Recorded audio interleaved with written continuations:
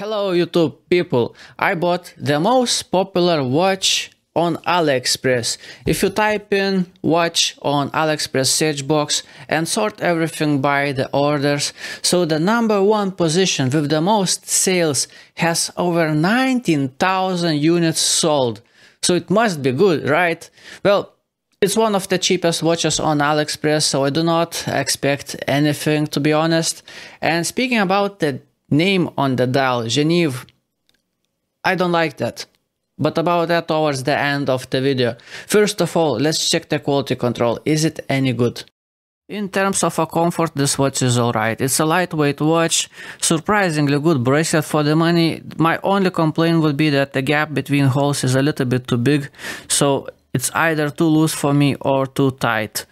But bracelet is actually surprisingly good for the money. No sharp edges. It's pretty good. Initially it was a little bit stiff, but I squished it a little bit to form around my wrist a little bit better, and now it's actually pretty comfortable. The only other problem is that the black paint is wearing off rather quickly. Quality wise, I haven't found any major quality control problems, only minor. Like between the lugs, the edge of the case is a little bit rough. But for this kind of money, I'm not really complaining. I like those sloping edges on the case. They make this watch look a little bit slimmer, a little bit more elegant. I like skeletonized hands. Well, at least something is a little bit interesting about this watch. But I don't like how short those hands are. This handset looks like it came off of a much smaller watch. Now, how is the crown action? Crown action, well, crown feels very well damped. It has very good friction, it's not too loose, but the sensitivity is very high. The minute hand feels very jumpy.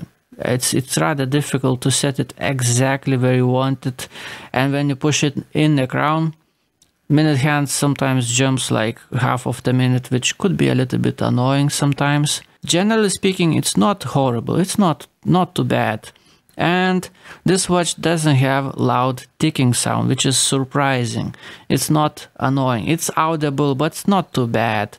Now, what is the most surprising thing about this watch is that I have found zero dust on the dial. It is absolutely clean, which is very unusual at this price level to get a watch without any dust on the dial.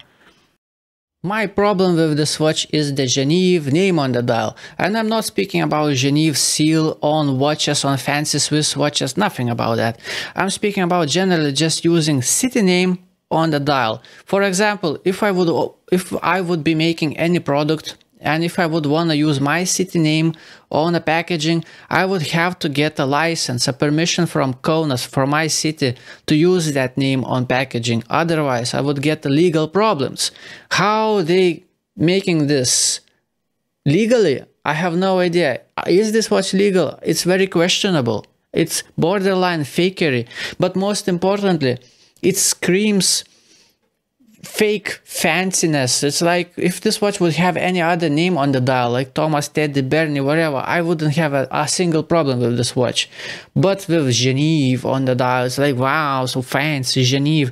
This watch has absolutely nothing to do with Geneva. Why the hell there is Geneva on the dial? It triggers me so much.